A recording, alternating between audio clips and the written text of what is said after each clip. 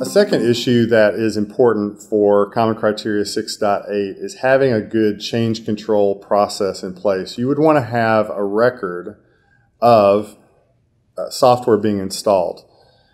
What's your baseline configuration and what are the additional things that have been approved or changed to be installed onto a particular device? Having knowledge about that and having a formal process so that if an employee wants to install something that wasn't previously approved, the request can be made, it can be documented, it can be approved before that change occurs.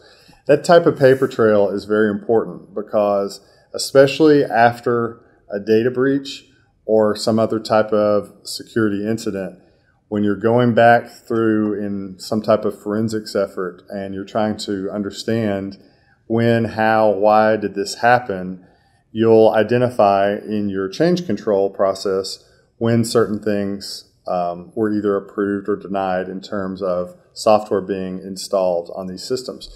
You also want to have a process of bringing in a system that's been out of your control. So let's say a remote employee has been terminated and they send the equipment back to you.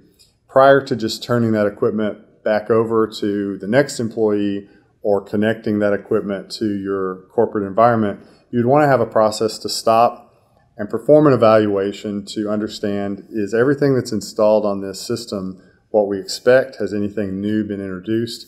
Is there any type of a threat that would keep us from wanting to put this on our network and repurposing this equipment? So identifying these changes and making sure that you stop and verify that these unauthorized changes haven't occurred are very important issues for 6.8.